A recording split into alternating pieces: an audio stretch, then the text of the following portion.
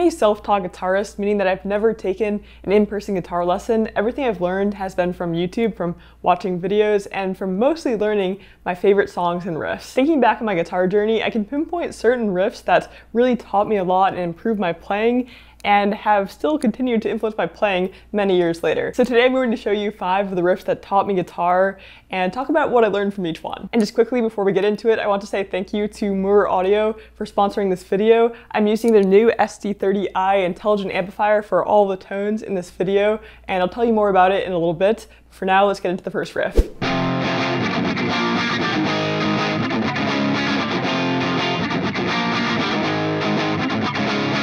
So you probably recognize that riff. It is the main riff from Smells Like Teen Spirit by Nirvana, and it is probably one of the first riffs a lot of beginners learn when they're starting out on electric guitar, but it actually has a surprising amount of complexity if you really try to get it to sound like the original recording. At first glance, this riff seems really simple, just 4 power chords. But the way they're played and the rhythm, the feel, is a bit more complicated than it might seem when you're just starting out and trying to learn it. If you're just starting out, you might play something like this. But that is missing a lot from the original, and I remember struggling to get it to sound right when I was learning it. To make the riff sound better, you need to add in left-hand muting in between the power chords just by resting your fingers across the strings and getting kind of a cookie sound like this. And when you figure that out and put them in between the chords, it starts to sound a lot better. And I remember being super excited when I figured that out and really got it down. And also on an even more basic level of muting, this riff helped me a lot to get down my power chord changes, because when you go from here to here, you need to mute the low E string with your index finger so that you don't have that happen when you're playing the power chord here. You want it to sound like this, not that. So this riff helps a lot with muting in general. And once you have the muting down, there's even a little more complexity that you might miss when you're just starting out. So you might have something like this. But then you might listen a little more and realize there are some open string hits going on between the chord changes.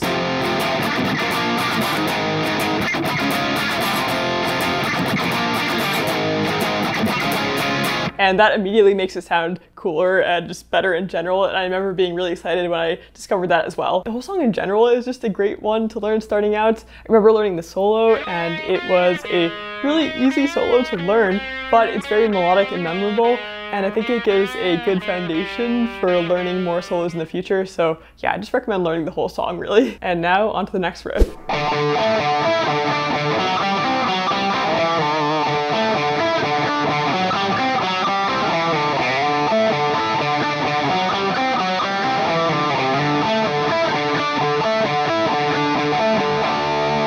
So that was the main riff from Poison by Alice Cooper, and it's a great one to get down, especially because of the string skipping. I think when I started learning this riff, it was the first time I had really worked on string skipping at all, and I remember being really tricky to get it down. String skipping is when you have a note on one string, and then the next note you play is more than one string apart, so there is a gap in the strings between the notes, and it can get tricky, and it's really easy to fumble over and accidentally hit the wrong string when you're doing this.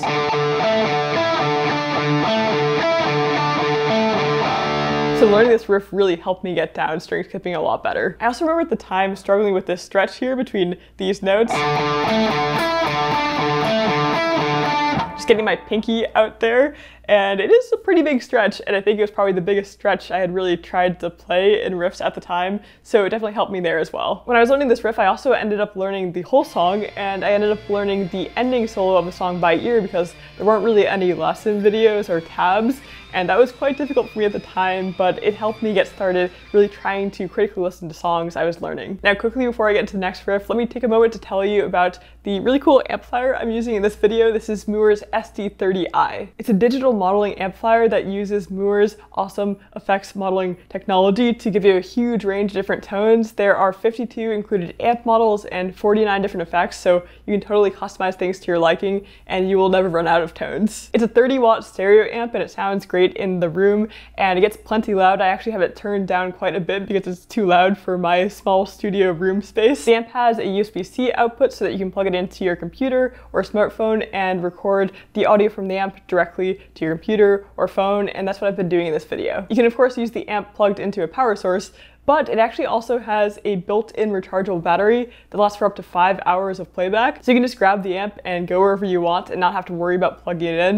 And I think that's a really cool feature. It also has built-in Bluetooth functionality so that you can play back any song you want from your phone to the amp by just connecting via Bluetooth, and you can jam along to songs or backing tracks that way. On the amp itself, there are controls that let you switch between 4 different presets and a bunch of different amp models and modify effects. But if you want to really customize those 4 presets and switch between a bunch more as well, you'll want to use the app. The app has been really easy for me to use so far. You just connect to the amp and then you'll have a bunch of different presets that you can switch between, and you can also customize those entirely. There is just so much flexibility here that I'm sure you'll find tones or make tones that you really like. There are also some useful built-in features like a metronome that just plays back through the amp itself. There's also a drum machine that you can customize and that plays back through the amp as well, so you can jam along to it. There's also a built-in tuner, which is super useful. And then there is a built-in looper as well. So yeah, I've had a great time with the ST30i so far. I think it's a really cool option to consider if you're looking for a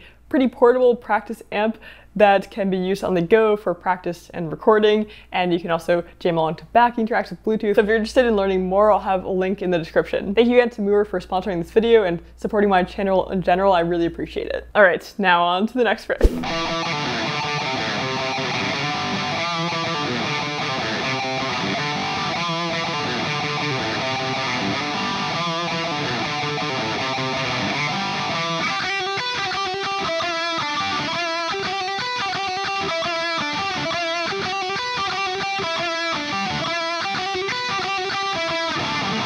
The main riff from The Trooper by Iron Maiden is obviously a classic and one I am glad I learned pretty early on in my guitar journey. It really helped me to get down my hammer-ons and pull-offs a lot better than I ever had before, and it's just a really fun riff to play as well. The intro riff also has a harmony part that comes in partway through.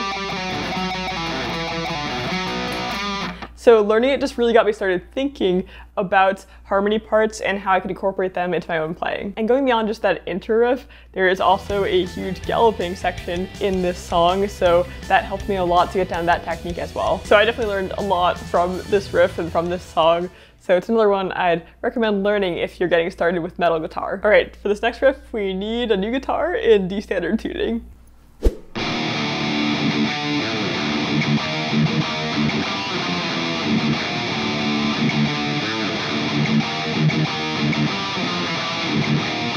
Yeah, I just love that riff. It is the main riff from Cerise by Ghost. I think in general, if I had to name a band that has influenced my guitar playing the most, it would be Ghost. I have probably learned the most Ghost riffs of any other band. At the time when I was learning this riff, I hadn't really played many riffs that had the low string palm muted chug in between hitting other chords and notes. And learning this really helped me to solidify that technique, and it's something I use all the time now. When I first learned this riff, I didn't play it quite the same way. I think I played it more like this.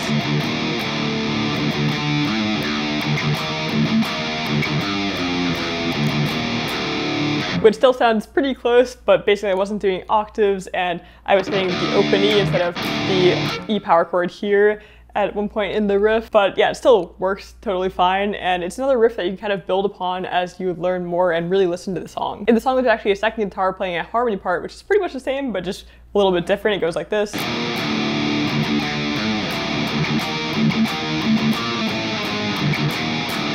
So you just get this octave here instead of, and combined they sound really cool together. I think it's also a good riff to get used to jumping around the fretboard quickly because you have to kind of move around a lot.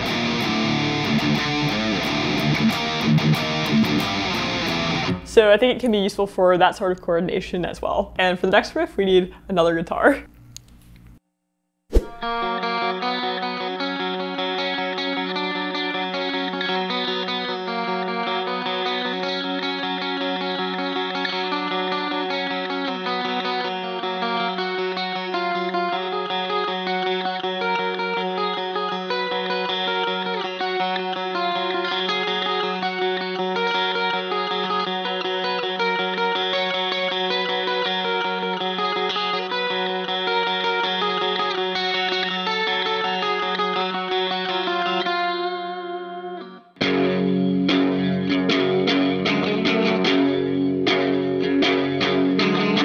So that was the opening from System of a Down's Hypnotize, and it is actually still pretty tricky to play. The way I learned to play it involves a lot of inside picking, where you're moving your pick back and forth between two strings, staying inside the gap between them. So just going back and forth like this. And that is actually pretty tricky. It's easy to get tripped up, and I still sometimes mess up while doing inside picking. Now you could also play this a bit differently. You could use all down picking, and I believe that is how the band actually plays it live from looking at some live videos. So you could just kind of down pick every note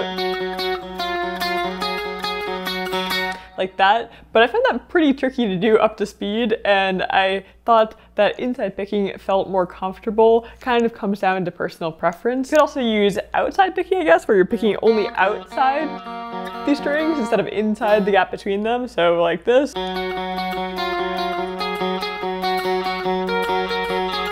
But again, I thought that inside picking just fit better.